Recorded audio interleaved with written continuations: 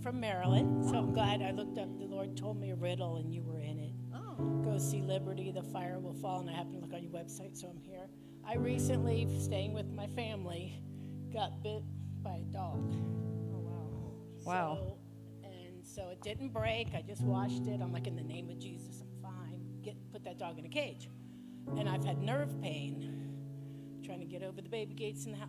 And last night when you said hip, I was like, I claim it still hurt. It's like it's just nerve pain coming up into my hip. And then I just believe, so well, maybe they extended it 2 more nights. Lord, you got time, right? No, don't want to, I want to pull it down, but then you got to open your hands. And just now, I couldn't do this. Oh, wow. It would hit way up. Woo! I'm like, okay. Awesome.